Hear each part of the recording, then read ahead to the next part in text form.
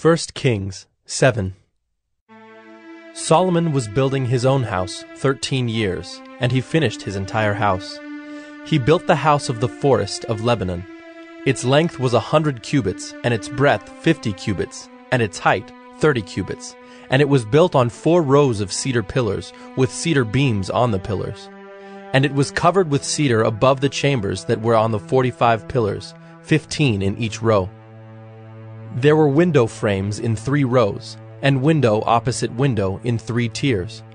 All the doorways and windows had square frames, and window was opposite window in 3 tiers.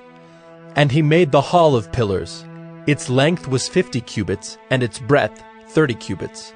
There was a porch in front with pillars, and a canopy in front of them. And he made the hall of the throne where he was to pronounce judgment, even the hall of judgment. It was finished with cedar from floor to rafters. His own house where he was to dwell, in the other court back of the hall, was of like workmanship. Solomon also made a house like this hall for Pharaoh's daughter whom he had taken in marriage. All these were made of costly stones, cut according to measure, sawed with saws back and front, even from the foundation to the coping, and from the outside to the great court. The foundation was of costly stones, huge stones, stones of 8 and 10 cubits, and above were costly stones, cut according to measurement, and cedar. The great court had 3 courses of cut stone all around, and a course of cedar beams. So had the inner court of the house of the Lord and the vestibule of the house. And King Solomon sent and brought Hiram from Tyre. He was the son of a widow of the tribe of Naphtali, and his father was a man of Tyre, a worker in bronze. And he was full of wisdom, understanding, and skill for making any work in bronze. He came to King Solomon and did all his work. He cast 2 pillars of bronze. 18 cubits was the height of one pillar, and a line of 12 cubits measured its circumference. It was hollow, and its thickness was 4 fingers. The second pillar was the same. He also made 2 capitals of cast bronze to set on the tops of the pillars. The height of the one capital was 5 cubits, and the height of the other capital was 5 cubits. There were lattices of checker work with wreaths of chain work for the capitals on the tops of the pillars, a lattice for the one capital, and a lattice for the other capital. Likewise, he made pomegranates in 2 rows around the one lattice work to cover the capital that was on the top of the pillar, and he did the same with the other capital. Now the capitals that were on the tops of the pillars in the vestibule were of lily work, 4 cubits. The capitals were on the 2 pillars and also above the rounded projection which was beside the lattice work. There were 200 pomegranates in 2 rows all around, and so with the other capital. He set up the pillars at the vestibule of the temple. He set up the pillar on the south and called its name Jachin, and he set up the pillar on the north and called its name Boaz. And on the tops of the pillars was lily work. Thus the work of the pillars was finished. Then he made the sea of cast metal. It was round, 10 cubits from brim to brim, and 5 cubits high, and a line of 30 cubits measured its circumference. Under its brim were gourds for 10 cubits, compassing the sea all around. The gourds were in 2 rows, cast with it when it was cast.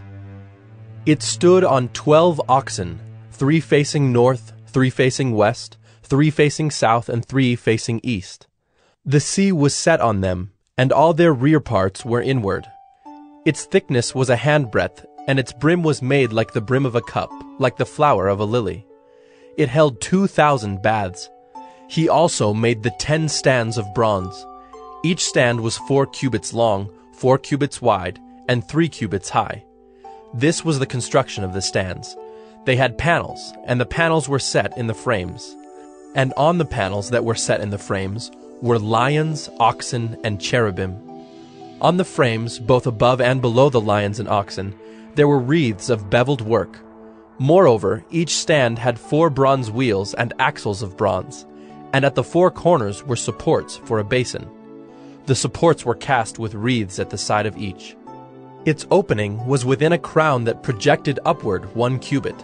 Its opening was round as a pedestal is made, 1.5 cubits deep. At its opening there were carvings, and its panels were square, not round. And the 4 wheels were underneath the panels. The axles of the wheels were of one piece with the stands, and the height of a wheel was 1.5 cubits. The wheels were made like a chariot wheel. Their axles, their rims, their spokes, and their hubs were all cast. There were 4 supports at the 4 corners of each stand. The supports were of one piece with the stands. And on the top of the stand there was a round band 1/2 cubit high. And on the top of the stand its stays and its panels were of one piece with it. And on the surfaces of its stays and on its panels he carved cherubim, lions, and palm trees, according to the space of each, with wreaths all around. After this manner he made the 10 stands. All of them were cast alike, of the same measure and the same form. And he made 10 basins of bronze. Each basin held 40 baths. Each basin measured 4 cubits, and there was a basin for each of the 10 stands. And he set the stands, 5 on the south side of the house, and 5 on the north side of the house. And he set the sea at the southeast corner of the house. Hiram also made the pots, the shovels, and the basins. So Hiram finished all the work that he did for King Solomon on the house of the Lord. The 2 pillars, the 2 bowls of the capitals that were on the tops of the pillars, and the 2 lattice works to cover the 2 bowls of the capitals that were on the tops of the pillars. And the 400 pomegranates for the 2 lattice works, 2 rows of pomegranates for each lattice work, to cover the 2 bowls of the capitals that were on the pillars, the 10 stands and the 10 basins on the stands, and the 1 sea and the 12 oxen underneath the sea.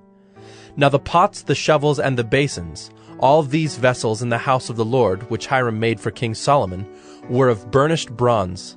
In the plain of the Jordan the king cast them, in the clay ground between Succoth and Zarethan.